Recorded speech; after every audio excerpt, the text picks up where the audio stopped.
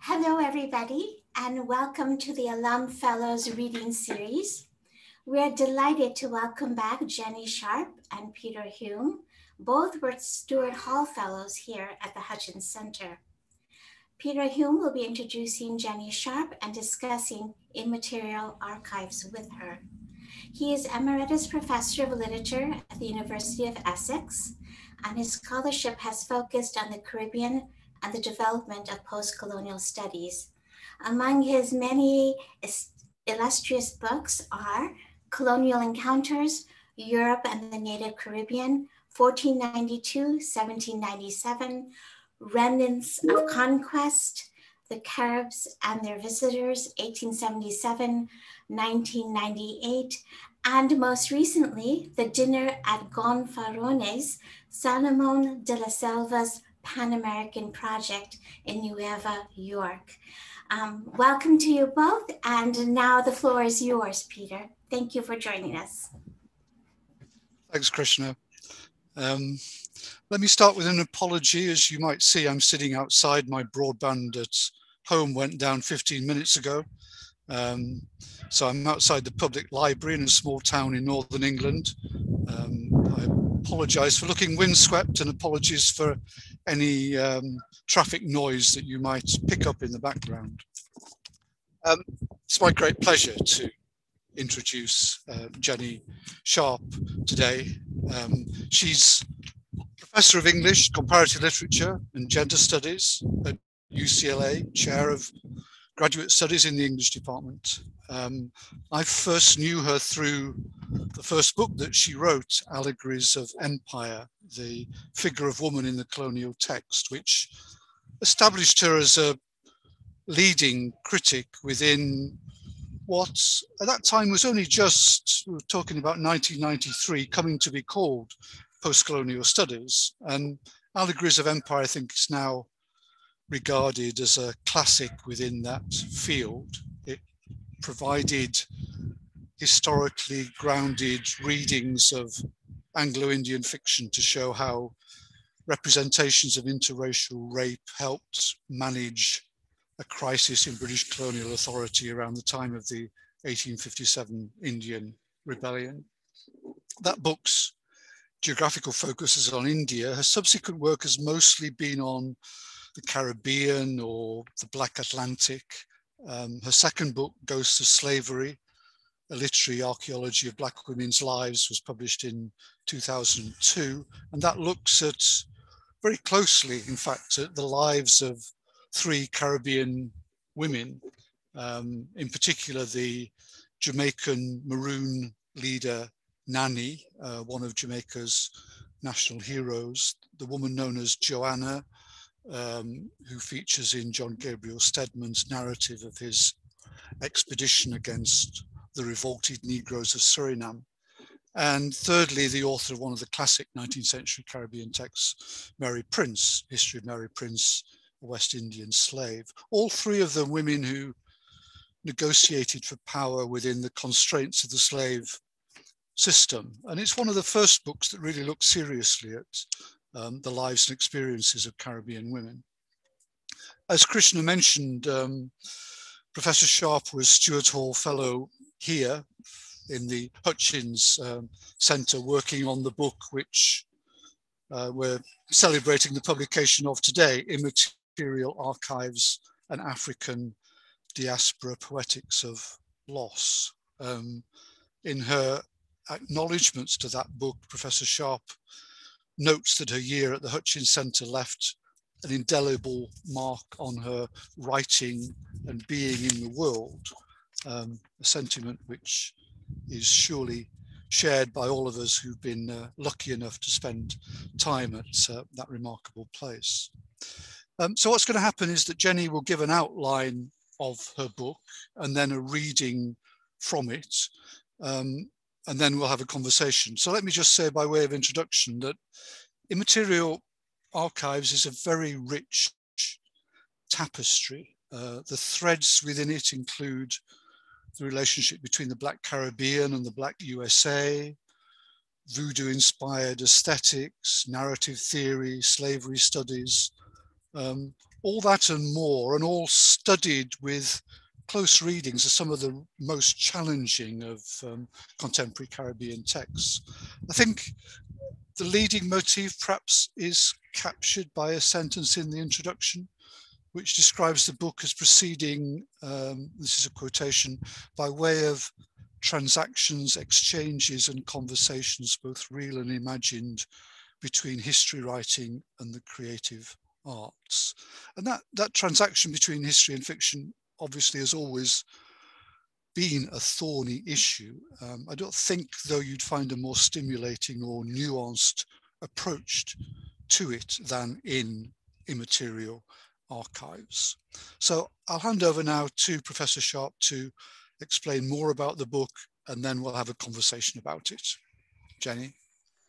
Thank you, Peter, for that introduction. And thank you to Krishna and Abby for the invitation to be back at the Hutchins Center. I wish this was taking place in person and we could enjoy all those wonderful discussions over dinner, meals, and drinks, but we must save that wish for another time. Perhaps, given the topic of my book, it is fitting that we from 3 different parts of the globe are meeting in cyberspace. And I want to also welcome everybody who is watching this webinar. I cannot see you, you can see me. I know there are students and colleagues, friends and family members out there, so I want to just speak directly to you and say hi.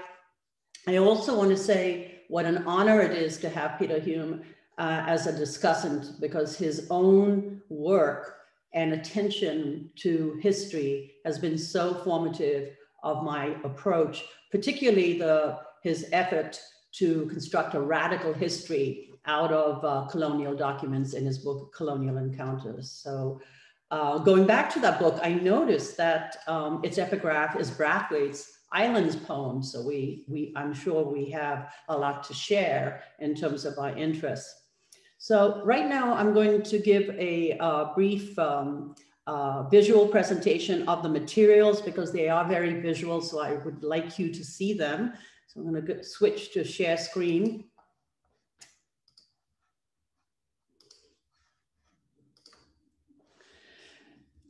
Immaterial Archives addresses the paucity of documentary evidence concerning the lives of Black people during slavery and post-slavery eras, but not by treating contemporary art and literature as an alternative archive, which is how literature as neo-slave narrative tends to be read. Rather, it focuses on those Caribbean writers and artists who localize European archives and their accompanying notions of the human by infusing material documents with African-derived epistemologies. This is why my study centers on formal innovations more so than storytelling. Nubesi Phillip fragments the words belonging to an 18th century document of the kind we traditionally associate with the archive for creating her concrete poems on Zong massacre of enslaved Africans who were thrown overboard so that the ship's owners could collect insurance for their, quote, lost cargo. Her readings have increasingly become a sacred ceremony. And here you see her in an event that was called #Zong Global 2020. It occurred on Zoom. And you can see from her attire that she is clearly honoring the dead and remembering the lives of those lost to the Middle Passage. #Zong Global 2020 was a durational reading of Zong over a number of days, connecting people in different parts of the globe, but only for that brief moment in time. As an ephemeral memorialization, the readings were archived to be made public again on November 29th, 2021, the anniversary of the first day of a calculated massacre. So that archiving and then bringing it back again is some of the sort of ephemeral approaches to archival materials that my study is getting at or attempting to get at. The next author that I address is the Jamaican fiction writer, Erna Brodber, who is a trained historian. And for her dissertation under Camille Brathwaite, collected oral histories from the second generation of Jamaican freemen. She is also known for writing fiction that avoids direct storytelling in favor of puzzles, parables, and cryptic plots, requiring an intimate knowledge of Jamaican vernacular culture, which is a repeatedly experience she describes with self-irony as, quote, dragging people through bushes and weeds.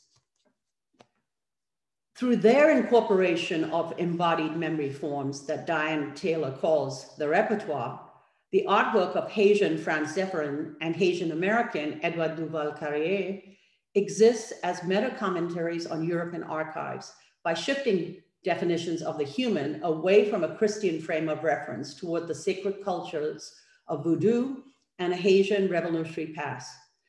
I characterize Zephyrins' painting as the outcome of a conversation between a self-taught artist and a university-trained historian, Marcus Rediker, whose interest in Haitian arts lies in his effort to understand it as a site for popular histories. And you can see here, Zephyrin is creating this painting in his studio in Pittsburgh, and the painting was eventually purchased by Rediker.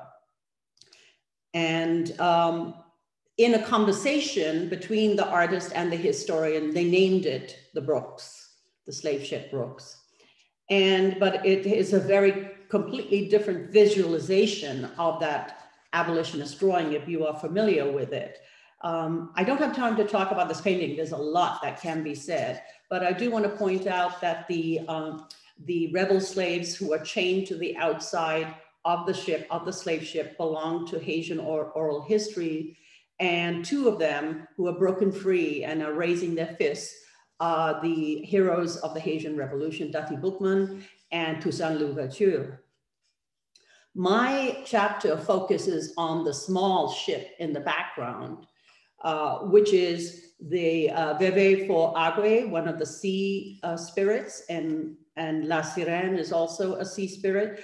But mostly what I was trying to emphasize is following the small stories of escape to freedom between the Caribbean islands, which is quite different from the big story of the slave ship that you see in something like the slave trade database, where there are like thousands of records, but it only tells the slave ship story.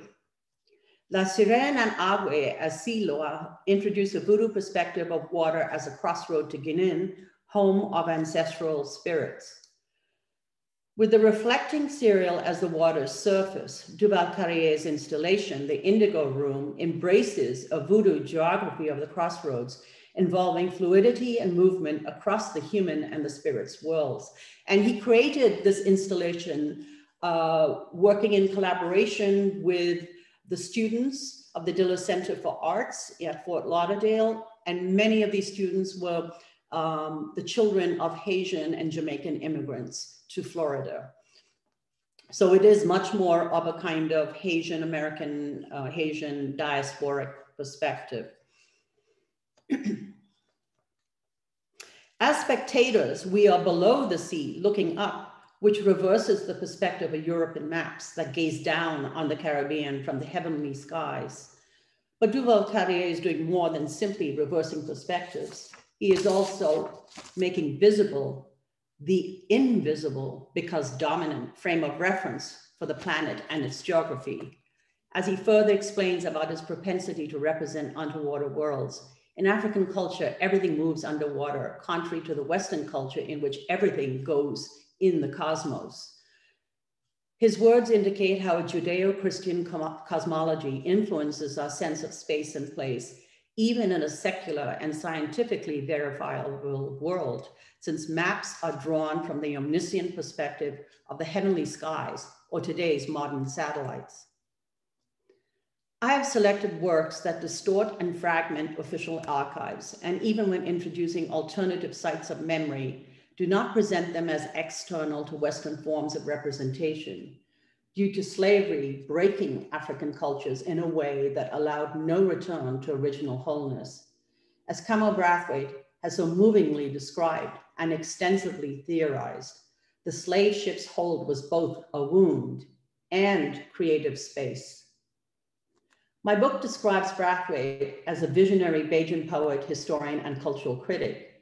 And I would like to honor his memory, since he died a little over a year ago, by reading from the chapter that is devoted to the long history of his work, particularly his dream stories that draw on Rastafarian prophecy and voodoo dream states for combining myths, memories, allegories, and dreams in computer-generated fonts and typography he calls his Sycorax video style. This page is from a dream story that unfolds at Harvard.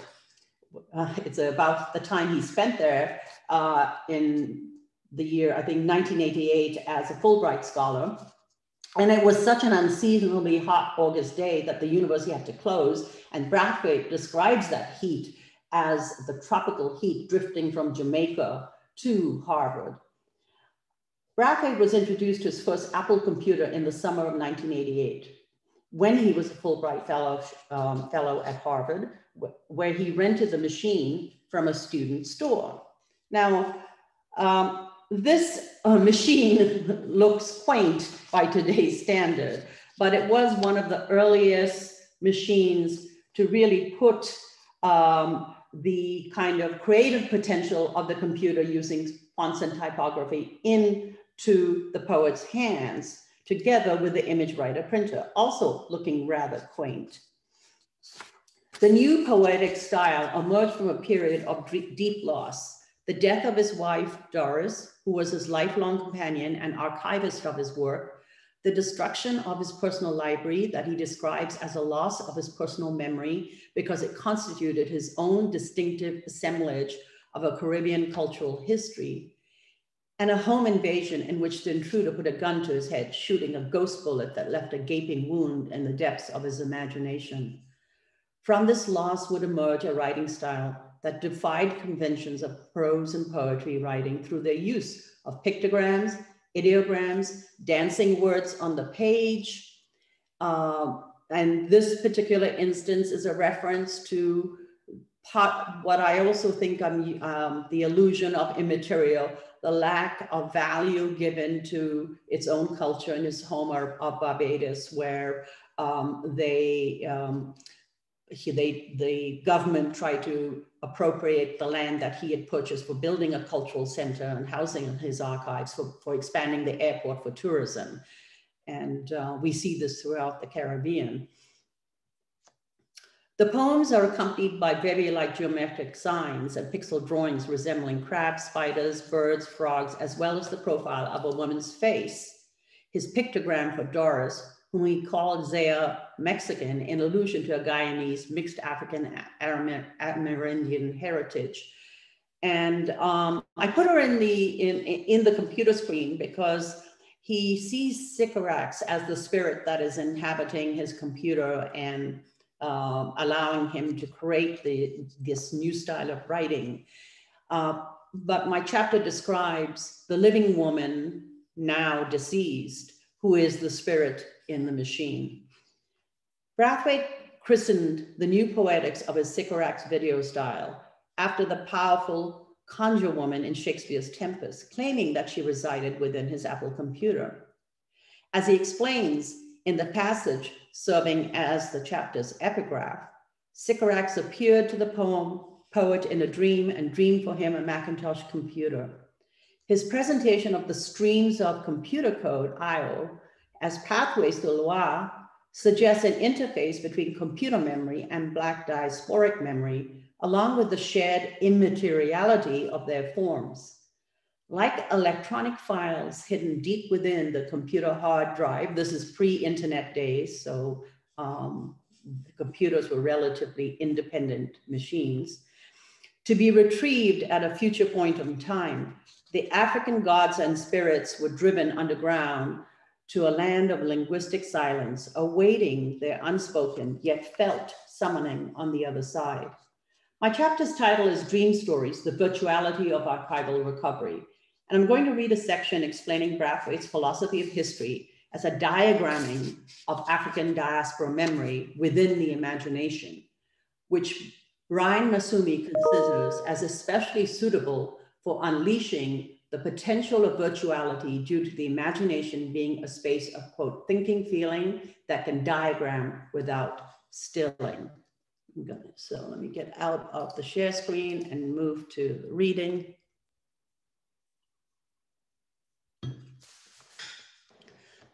Throughout the long span of his poetic career, Brathwaite has always been attentive to the gods and spirits that inhabit the Caribbean world, not in their original form, but as they emerged from the wreckage of the Atlantic crossing. But the Nam Nomo capsule is not merely a machine, he declares, about the ancestral spirits who accompanied enslaved Africans in the ship's hold.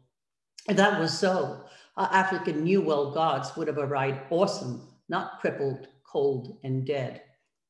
Brathwaite's characterization of ancestral spirits as cold and dead does not mean that they were forgotten. As Nobesi Philip explains about embodied memory forms, it's not a question of forgetting as the antithesis of remembering because, quote, when the African came to the New World, she brought with her nothing but her body and all the memory and history which that body could contain, end of quote. In his description of the Middle Passage gods belonging to Jamaica Anansi, Cuban Orishas, and Haitian Loa, Brathwaite writes against what he calls the Greek symmetry of balanced thought. The gods, he declares, do not survive. They wait, they listen, they remain, as ancient and as modern as the morning star. The Middle Passage gods are both ancient and modern because they are the same as their African origins, but also transformed. He proceeds to explain how his own work is written by these gods, expressing the feeling for the word, the song, and the cadent vocable, and the sense of contradiction, fragments, whole.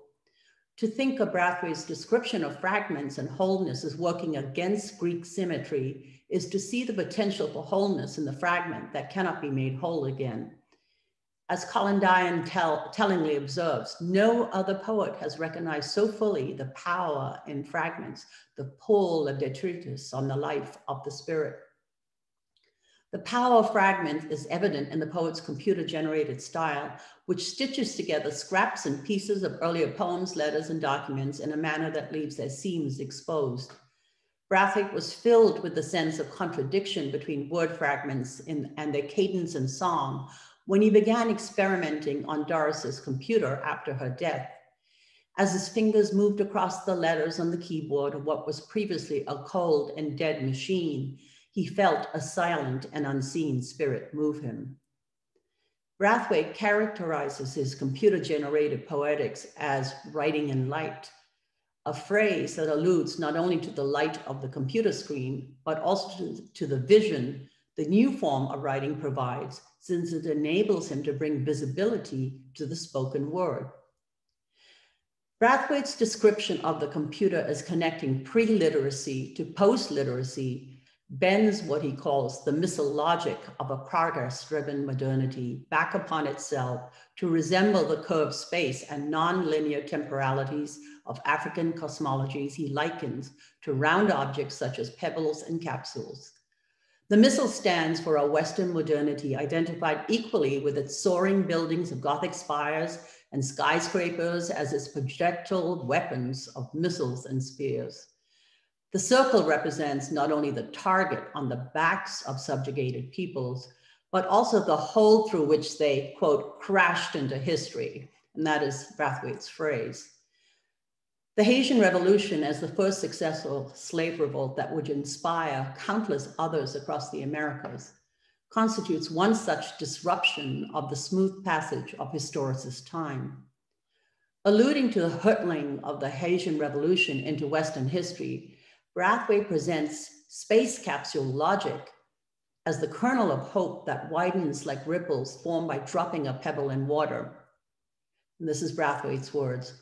From capsule core, religion nam, the circles widen outward, back, explode, at times of crisis in response to dream or hope or vision.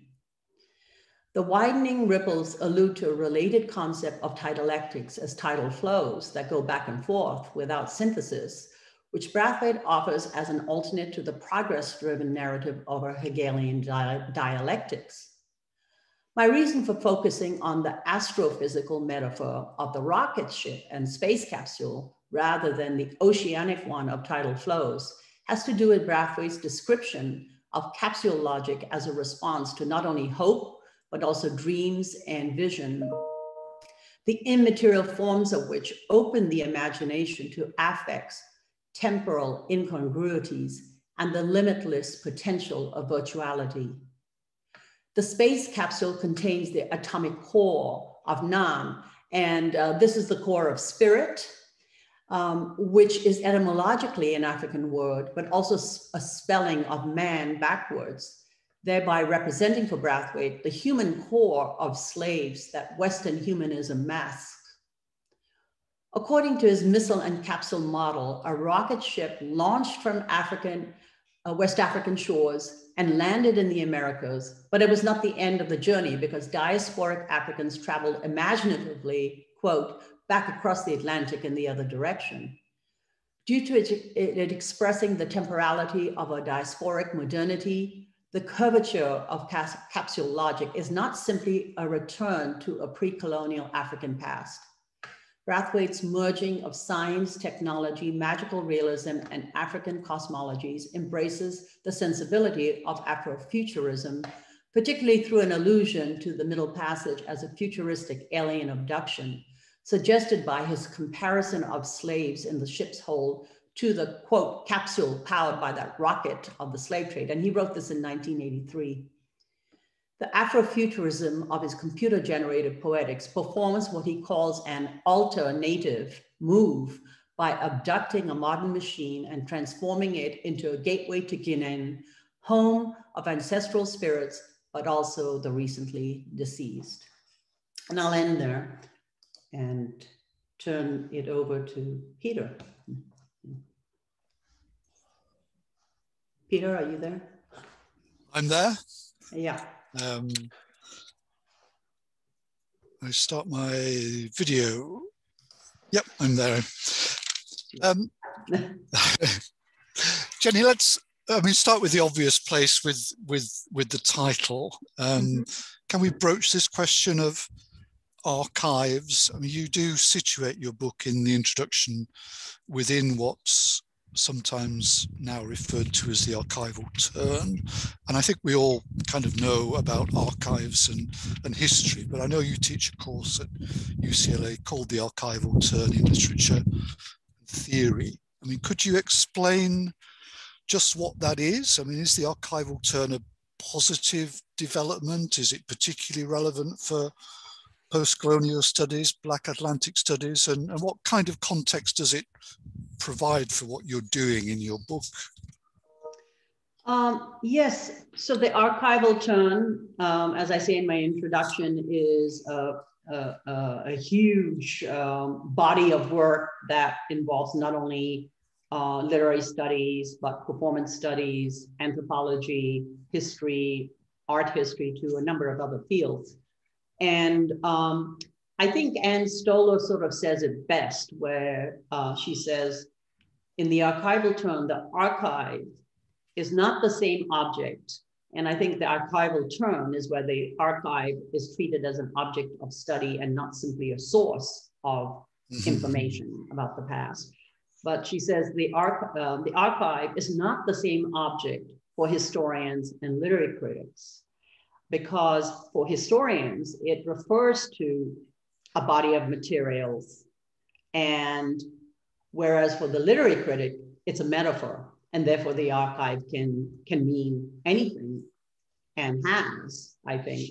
And I may be accused of being a literary critic, of in fact using it in that way, and guilty, I would say. But I take the kind of criticism made, particularly Carolyn Steedman's in Dust, where she takes Derrida to task for his archive fever, and she goes, he pretends to be talking about the Freudian archive, but really he's talking about psychoanalysis, right? Yeah. So I take that criticism quite seriously, which is why I say I put literature into conversation with history, and I choose works that are the product of that conversation.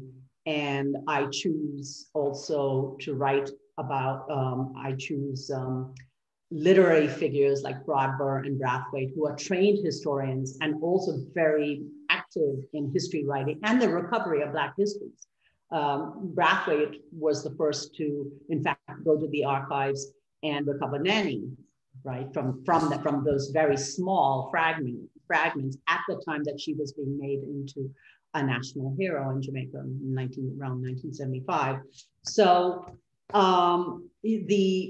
so I intentionally work on literary figures who take the archives very seriously.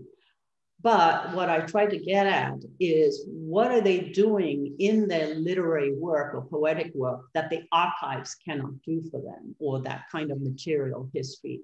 And so that at that sort of interface of the way historians approach the archives and the kind of creative approach, like Philip, who is a legal, sort of, given she has a law degree, she knows her legal history, she decides to just destroy that document, a poetic destruction of it by breaking apart its words, right?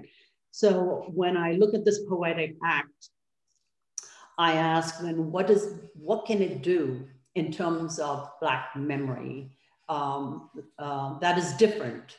I'm not saying that it's better. I'm not saying that, we should all do it. We should forget history. I'm saying it's different. It's another plane of representation. And mostly what I was trying to get at is, how are they changing the rules of the representation itself by infusing it in particularly Brathwaite.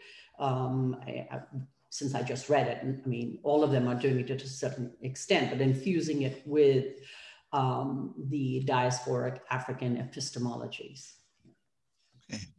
Another term that I was intrigued by, noticing that in your previous book, you talk about The Ghost of Slavery, a literary archaeology of Black women's lives. So I was intrigued by the relationship between the archival and the archaeological. There is that sense, I guess it goes back to Arturo Schomburg's The Negro Digs Up His Past, this sense of digging up, of the archaeological work, which is a necessary process of recovery. Is there a continuity between that and what you're doing in this book? In other words, between your previous work and this work, do you see them as being a different kind of project, or a continuation of the same sort of work? They're related but different. My subtitle of that book, Ghosts of Slavery, a literary archaeology of Black women's lives, refers directly to Toni Morrison's phrase that she calls her historical novels a literary archaeology. And by that, she means that when she was trying to write perhaps the story from the fragment of a newspaper report of Margaret Gardner, she's very insistent that she was not interested in finding more historical evidence to sort of piece together that story. And that's why it's a literary archaeology. She was trying more to kind of create an emotional memory. And I think it's closer, it has more of an affective quality.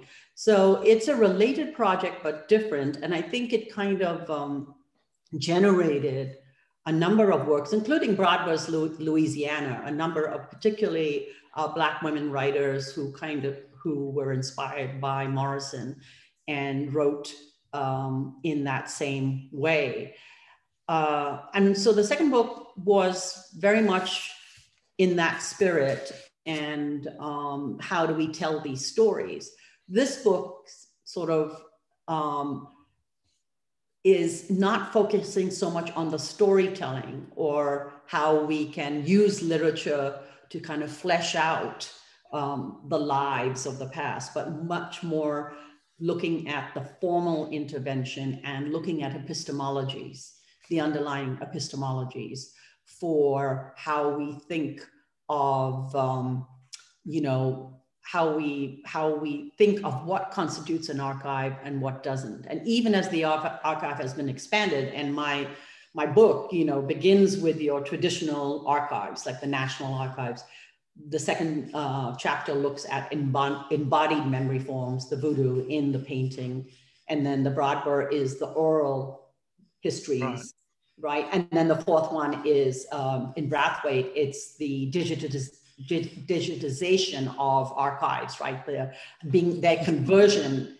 Today, archives, the material are being converted into these digital.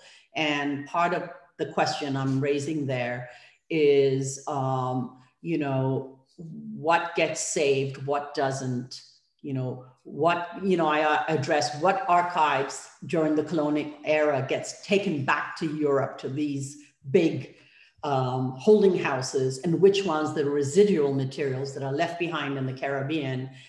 Practically every single, you know, library in the Caribbean has been destroyed by hurricanes, earthquakes. There's no money to restore them. So the kind of solidity that we associate with material or physical archives is very precarious over there in the Caribbean. And so that's also kind of bringing that precarity and that destruction into something that we see as a little more solid and stable. A different kind of question. I mean, since we were both Stuart Hall Fellows at the Du Bois, there's just one mention, I think, of Stuart's work in your book about Diaspora, but I know you've written about it elsewhere, and I kind of imagine that Stuart's approach was influential in this current book in ways which are perhaps not made manifest. Could you say something about his presence behind your idea of African diaspora poetics? Yeah, Stuart Hall is so central to my thinking that I don't cite him, right? But my prior books do. You know, my first book, Allegories of Empire, spends a lot of time talking about his idea of encoding and decoding ideology, and the oppositional form of decoding ideology, he says, changes the rules. And so in some ways I'm doing that here without quoting him, because I quoted him in the first book. And Peter, you and I both were introduced to the Marxist Stuart Hall before we were introduced to the Black British and the African diaspora Stuart Hall. And so, yeah, there's that really long history of his thought that has been so influential. And I think influential on you and I who work in post-colonial studies, because I do say this in Immaterial, in the essay you mentioned, the one that I wrote to honor Stuart Hall's memory after his death, where Grant Farrell calls him a Black post-colonial intellectual. And I think that's true, because he always has that doubleness of not only Black Britain, but also the Caribbean and Jamaica and what's going on there. So his idea of diaspora, and in fact, he is very much at work in my book. That is the kind of poetics I'm looking at is very much Caribbean and involves the creolization, which is so important to the culture. And while there are definitely some similarities across the Atlantic, in terms of, the kind of, I call it African derived. Clearly you can see these connections, but you also see transformations in response to the conditions of slavery. So there's slight changes, and it's really in response to that condition and a kind of political act in that sense. It's a decoding even of those kinds of memory forms and practices. And so there's not, on the one hand, there's the difference between the kind of cultural forms in the Caribbean and in West Africa. And on the other hand, he talks about differences across the Caribbean when he made the film Redemption Song, and he traveled across to notice the differences.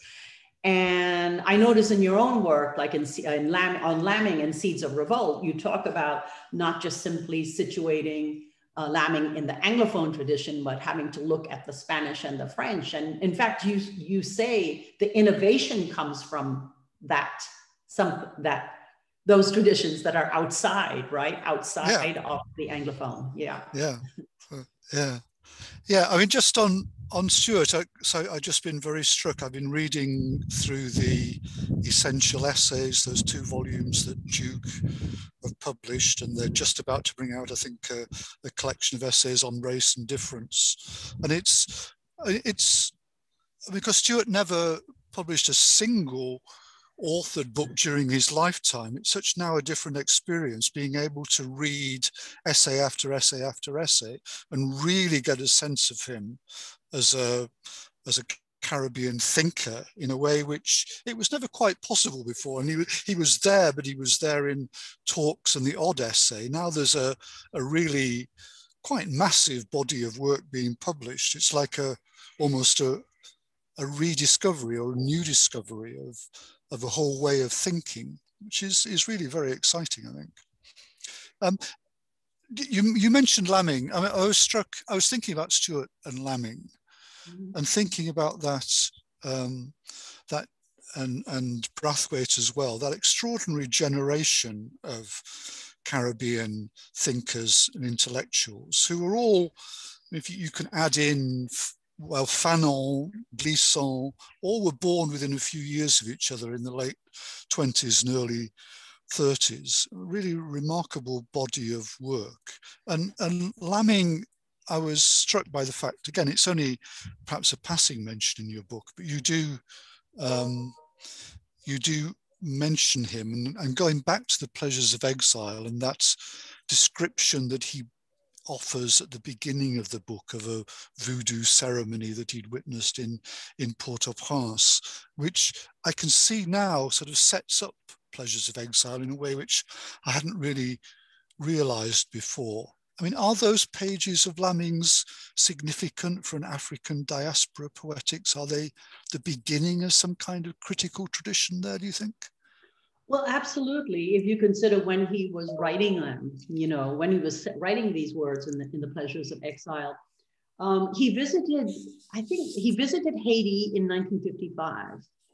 And again, these are early years where he can't articulate exactly what he saw. He calls it the ceremony of the souls, you know, and the ceremony is actually to remove the spirits from the water. You know, and it is a ceremony where Toongan removes the spirits and they can converse with their family and friends and settle disputes and in order to go on with their lives in the future. And so, but he talks about it in a small corner in the cradle of the Caribbean. He witnessed this, right?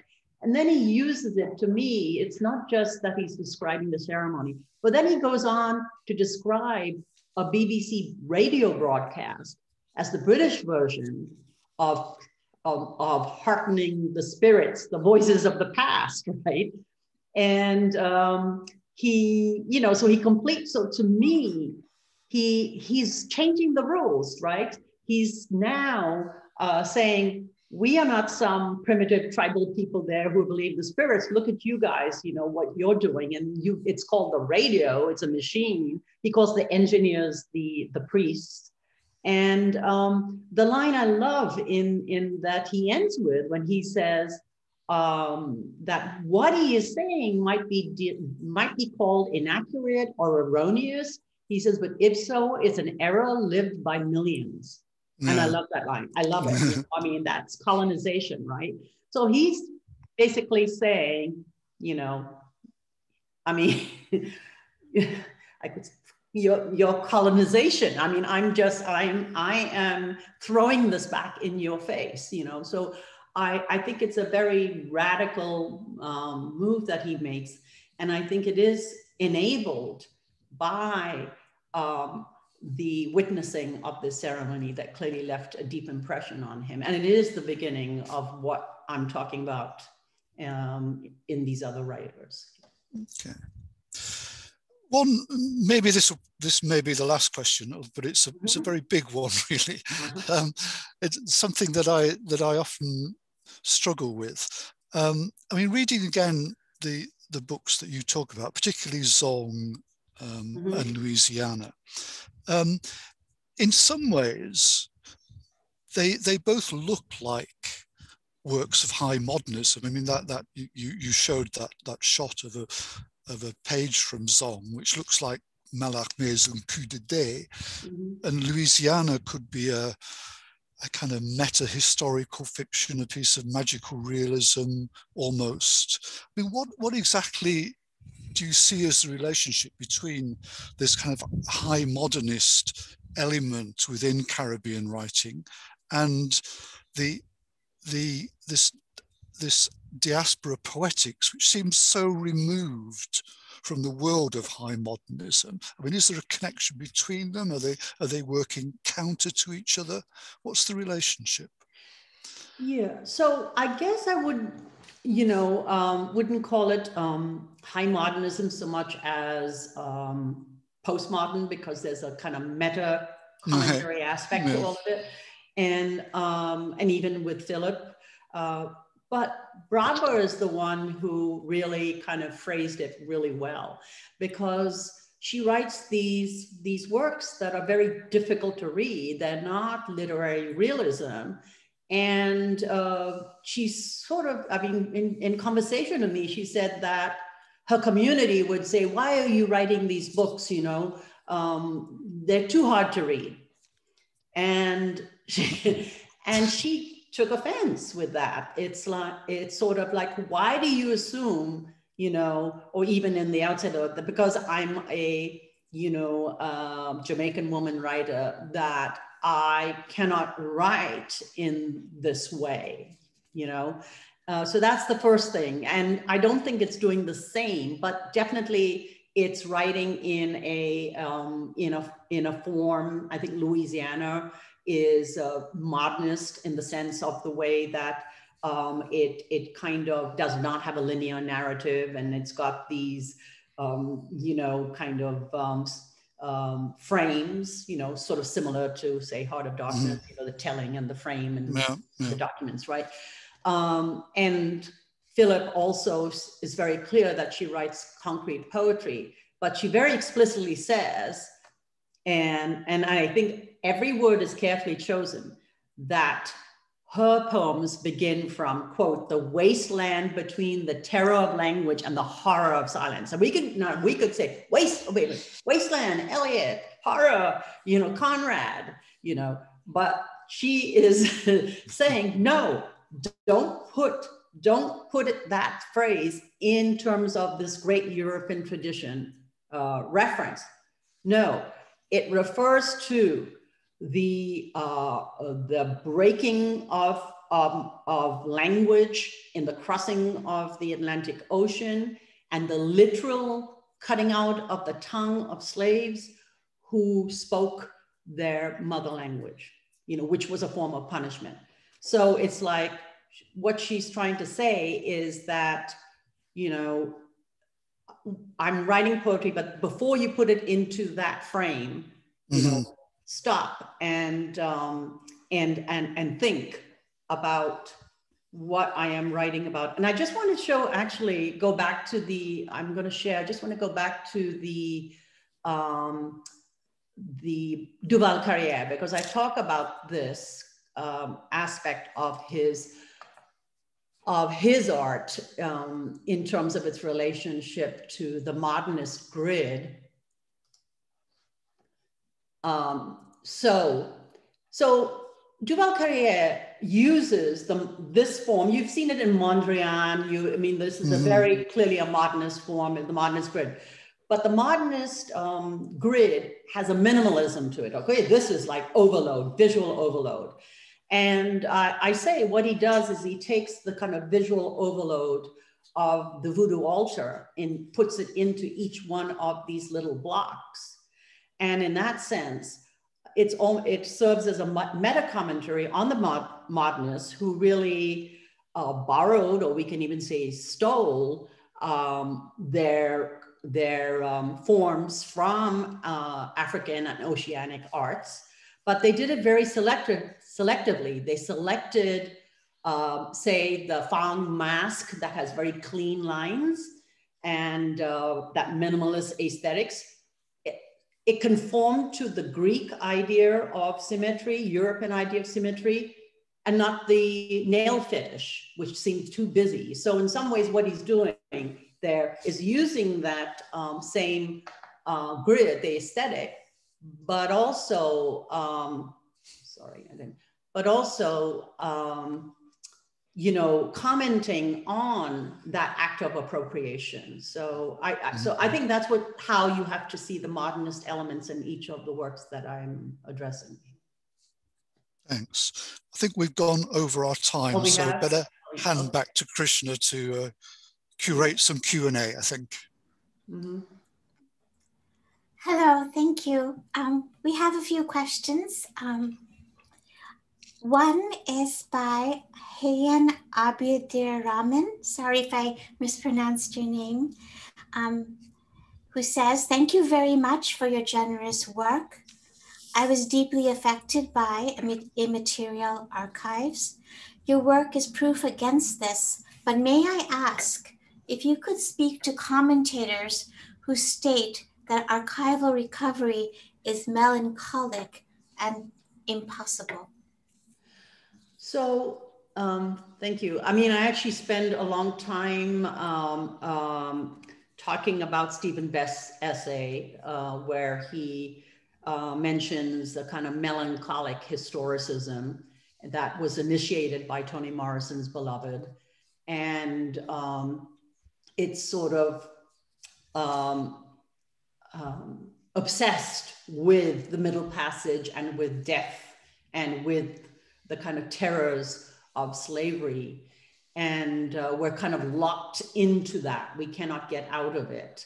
And so my response is to where, you know, that's why I say, I think it's Brathwaite is really perfect, because he always talks about the wound and the creativity, right? The wound of the Middle Passage, but also the kind of creativity that was already beginning. That is, if we accept the idea of slavery as social death, we are acceding to what the slave masters intended to do, right? Remove or strip the slaves of their humanity and personhood.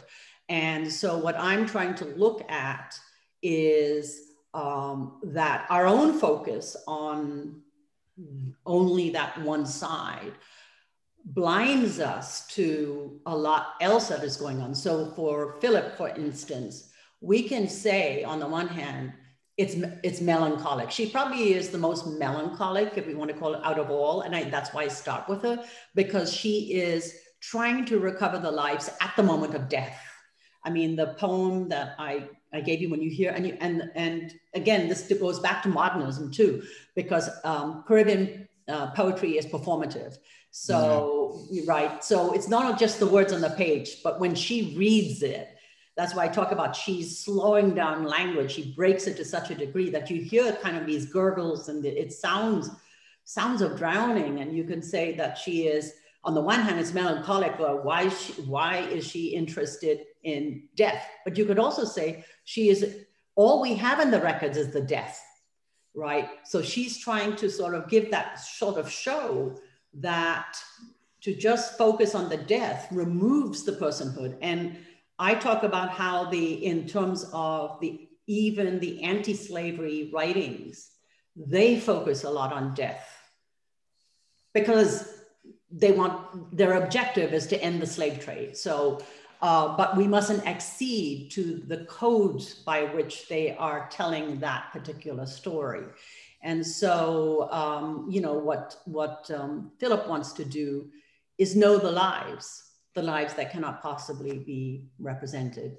And for me, the brilliant move of those poems, and particularly the early ones where she's literally destroying the words of the archival document, is that she's forcing them to speak what they cannot say. right? They cannot speak the personhood of the enslaved Africans because they are described as cargo and property that has a monetary value. And she destroys the record in a way that she forces them to release, in some ways, between the between the words, in the very blank spaces on the page, the silence. She forces them to actually elicit that personhood that they cannot name. So. Thank you. I'm going to combine a couple of questions which are related to each other. So many of the authors and artists you discuss are women, and how is the idea of the immaterial a gendered one? And along with that, Alessandra Di Maio, who's a current fellow, says, thank you for a riveting talk. I'm intrigued by the notion of fragments and how it relates to the experience of loss and how central it is to Caribbean and diaspora archives. Are fragments, as you see them, gender marked, or are they defined by gender? So thank you, Alessandra. I know. Well, welcome to the Hutchins, I should say. So yes, I begin with Philip, who absolutely sees it as marked by gender. And I put the context of the Zog poems, which don't necessarily center on Black women, in the context of Philip's earlier writing, where she sees silence as the space of the Black woman. And she goes through it in all kinds of, it's the essay called Displace, and she breaks up the word. And so there's a space in the middle, and that is the place. This place is the place for the Black woman, right? So I do see it very much gendered in that instance. And in Broadbur too, the spirits, so these are the Black women writers, the spirits that enter the body of the anthropologist. And Peter, to go back to your question about magical realism, which is metaphoric, and people read the spirits that enter her body metaphorically as the oral stories. And I read it literally. I say, she pushes further on the boundaries of the supernatural in magical realism. And, to have an anthropologist who is a medium is, and the anthropologist is a Hurston type figure. It was as if Hurston didn't just report on the spirit, what she saw, these exotic practices she saw in Jamaica and Haiti, because she visited them, right? She wrote on zombieism, for instance, in Haiti. But in fact, if Hurston herself was a medium and was a psychic, as the character is in her story. So the spirit voices are the spirits of Garveyites, who were women. And it is a lost history because they are women. So I take very much, what I do is take the kind of Black feminist writing and the modes that they associate with with the female Black women's agency. And I extend it to the male artists or authors. And that's why I in Brathwaite, I sort of say that Brathwaite sees Doris as his muse. He sees Sycorax as this mythic figure. But behind what I try to see is how his computer writing comes out of a partnership in life with Doris that he cannot recognize when she is alive. And that only comes to the fore when she's dead. And that it is, again, the hidden women's labor or work. And so I'm sort of throughout trying to recover Black women's agency. So it's very much, one could say it even exists in the silent spaces and in the fragments. Yeah. Thank you very much. We're nearing the end of our hour. Peter, do you have any final thoughts or questions? I mean, one thing I suppose which I didn't get to ask, I mean, it just picks up on something that Jenny said. It's about that relationship between the visual and the oral. I mean, it is reading Song again, and well, actually reading what you wrote about the performances of Song. I was very struck by, I mean, if you read the book, you would think, well, you can't perform it. It's unperformable. And there's something of a, I don't know quite how to describe it, something rich and strange, something very, very magical about that ability to combine the intensely visual and what, from your, I've never heard it, but from your account, is the intensely oral quality of the poem. I mean, that's something quite extraordinary. That would be just a final thought, and I suppose a final compliment on the way in which you make that really come alive in that particular chapter. Thank you. I mean, and also, so set your calendar for November 29th, because they will, you will be able to see this oral performance. What's interesting is every time it changes. And this is the first time that it has the simultaneous multiple voices.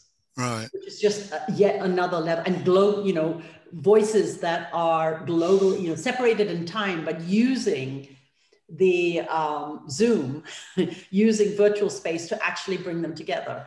And so there is an instance where the technology then, you know, enhances, something, again, orality that we associate perhaps with, not with technology necessarily. And that's what I also like about the oral, because again, if part of the archival term was to destabilize the archive. I mean, that was partly what, you know, that we no longer treat the archive as sort of singular in terms of the evidence that they deliver, but they can be stabilized, they can be supplemented, they can be, you know, I mean, people can go back to them again and again, and each time different meaning is derived. So if that, it's similar to the performance. Each time the performance of those poems is different. So. Yeah. Thank you both for a profoundly fascinating talk. It's very inspiring, and I hope that it was time well spent for you both as well. Okay, thank you, Abby. I mean, Krishna.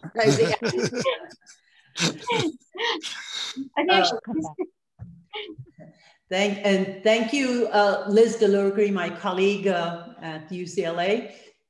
Thanks for coming.